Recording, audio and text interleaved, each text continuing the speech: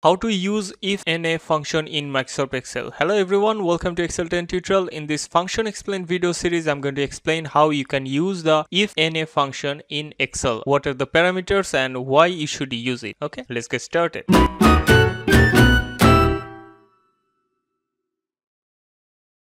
IFNA function actually handles this type of error. You can see here, not applicable. This type of error can be handled by IFNA function. Most of the time, this type of error arises whenever you use Vlookup, Hlookup, match, or this kind of lookup function and a value cannot be found inside your lookup table. Then this type of error happens. Another reason for this type of error is that you have created a formula. Let's say I have written some formula here, but the data range I have selected has the NA error and it will automatically let you to the NA error. If a cell inside your formula has NA error, the whole formula will get the NA error. Now, I have used Vlookup here, okay, and I haven't given any ID number here. That's why it's getting the NA error. Also, in the second function I used here sum, and I want to add all the prices here, but as you can see, it has NA error. Ultimately, the sum function will give me NA error. If I write ID here, let's say 101, the NA error removed, but the sum function isn't working